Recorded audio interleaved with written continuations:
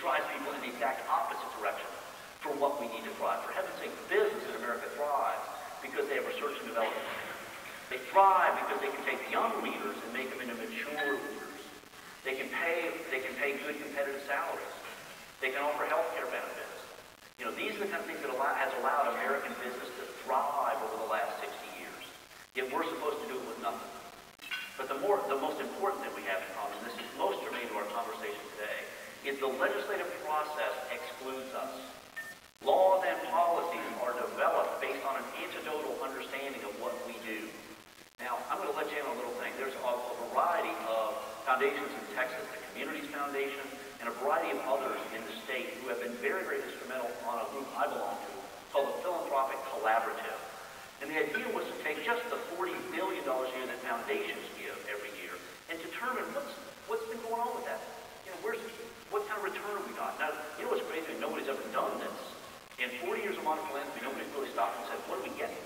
And interestingly enough, it took about 2 years to develop this, and an economist, Robert Shapiro, did the math. And again, very conservative. Very conservative. But you know what? That $40 billion, and by the way, $40 billion only represents a small slice of the broader $300 billion we get every year.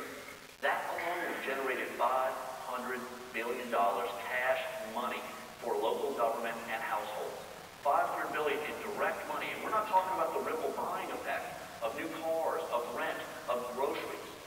So what you're looking at, what we produce every day, 9 to 1 return on investment. And beat that, Wall Street.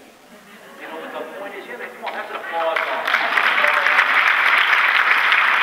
We got to own that. But again, it's not, and I need to make this really clear. Legislators in America right now, they're just like you and me, man. They wake up in the morning trying to do what's right. You know, they got elected because they want to make their communities a better place to live. And these men and women are suffering, quite frankly, through a decision process that is just racking them. I mean, imagine, Texas has been frankly quite lucky, but you go up to Michigan, New York, Pennsylvania, California. You know, last year, 47 states posted collectively $162 billion in deficits. And you know what states got to do, man? States have to balance their budget. Unlike federal government, the states must balance their budgets. And they usually have three choices. They can either raise taxes, which is never popular. They can dip into reserves, which most states have already done. Or they can cut services. And the reality is, what they're cutting is based on an anecdotal understanding, saying in effect, well, man, a domestic violence shelter would be nice, but, man, that's a luxury this year. We just can't afford. You know, those returning prisoners, man, well, we just don't have money for those returning prisoners. You know, so this is what's going on. Now, again, these legislators aren't bad, but then, again, realistically, if you say to somebody in modern American politics, you have a dry cleaner and you have a domestic violence shelter, which one's more important in this economy? Well, intuitively, they're just going to say, oh, it's the dry cleaner. It's a business. They don't recognize that so is the domestic violence shelter. And what we've never done is really articulated the economic impact of helping women not only get out of abusive relationships, but rediscover themselves in the new American economy. This is a very, very important decision that we're talking about here. And even more so when politicians, again, understandably start to look at property tax on universities, houses of worship. You know, what they're doing is they're understandably getting hungry. And they're looking at us. We are the biggest pot of untaxed revenue in America. Now, I'm not saying that we should not play a very important part in our economic recovery. What I am saying is we're not involved yet. I got to tell you, I love our new president. But last week there was a job summit at the White House. And of all the people assembled, there was only one person representing real direct service nonprofits. Now, I don't know about you, I employed 80 people at the DC Central Kitchen. And half of those men and women were felons. Now, everybody starts at the kitchen at $13 an hour with full medical benefits, matching retirement, and family leave. Now, the reality is, I am a kick-ass business.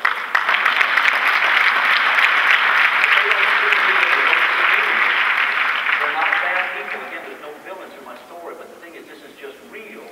And as Americans, as well as hard-working members of a dynamic sector, we must ensure that the candidates for office see us. If you're a younger generation, again, raised on community service, but also inspired by people like Dr. Muhammad Yunus, who launched the Grameen Bank, that has used small loans to liberate 100 million people, primarily women out of poverty, who are intrigued by things like social enterprise. You know, again, I'm sorry, what's your name again, my friend? Jerry? Here's a classic example, Jerry. If Jerry had invested $1,000 in Microsoft in 1986, the day it went public, Jerry's got $500,000. We're all going down a Riverwalk tonight on Jerry. But the reality is that Jerry had invested that same $1,000 in the Green Bank. Again, that has elevated 100 million people out of poverty with small loans. Where your program or my program, all Jerry was eligible for was a one-time tax deduction. Now, why not an annual tax deduction with decreasing value based on the same rate of return principle as a dividend check if you could show return? The number of people who can go back to prison, the number of kids who went to college, the number of women who started their own businesses. This is business, and that's just a policy. But what we have to do is elect a generation of people who don't see us as random acts of kindness, even though we are beautiful individual lives, but as a collective force in America that can actually be part of the dynamic rebirth of the new American economy. We have to fundamentally go out and elect a generation of people who understand this. And you are one of 36 states that next year will have that opportunity. You all are going to elect a new governor next year, and again, along with 36 other states. And you have a dynamic opportunity because you have, well, there is an incumbent in your race, the governor. And again, thanks to the governor and the amazing organization pulling this together. But you have in this the potential for a really robust dialogue. Senator Hutchinson has announced, as has Mayor White from Houston.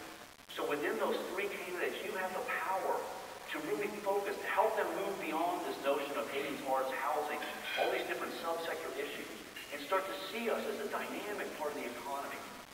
You know, what we need to do is come together, and that's what I hope I can partner with you to do next year.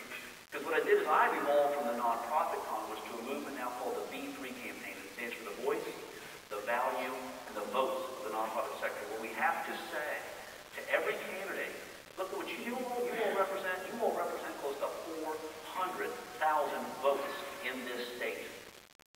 400,000 votes. And what you need to do is make sure that those candidates earn your vote, who work for your vote. Again, you want a candidate, if you're under 30, you want a candidate who understands that you have spent a large part of your life volunteering, and you are looking for an opportunity to roar in the state, to be part of its future. But you're not really interested, in all due respect to all of us, a younger generation wants something than traditional charity. And you need to elect somebody who's going to help you get there. For all of us who are tired of fighting each other for grants, you know what we need? Access to capital. Access to capital. That's what's killing us. You know, I'd love to grow my businesses, but I got to go out and beg for a grant. And then I got to report every 10 minutes. What we need is like any big access to capital. But what it's going to take, brothers and sisters, is two important things. First thing is we got to stand together. We must adopt an all boats must rise strategy. Again, man, I love us all, and you should be proud. You should be proud individually of the work you've done. You know, when you think about this organization, one star. You know, it's saying in effect, each one of you all is one star. You have shown bright in your community, and flowers are blooming all over the state because of your work. But the real power is when you speak with one voice. That is your power. And that's going to take work, but that's what we can start in 2010. The idea of reconvening somewhere in the new year with a variety of existing partners in this state that I'm looking for, that will come together and say to the nonprofits, we must find common ground. You know, again, if Andy and I were in the city, we both had dry cleaners. You know, right here on Main Street. Every morning I might walk to work praying, sweet Jesus, I hope Andy's dry cleaner burned down last night. You know, every morning I get to work and it's like, hey, it's still there. You know, but I'm just cutting eyes across the avenue, looking at Andy over there, thinking, man, this world would be a better place if Andy wasn't here. But the reality is, if somebody comes in and wants to regulate small business, Andy and I are down at the Chamber of Commerce working together. And that's the model we must adopt. There are times when we will have a hard time finding ground, but there are moments, and this election is one of them, where the power, the opportunity that presents itself, not just in this state, but to lead on a national level. Again, to lead on a national level, to show your brothers and sisters all around the country what Texans do when presented with an opportunity to change their future. Texans have never sat back and let the future come to them. They march out and meet it every single time. And that's all I'm asking you to do.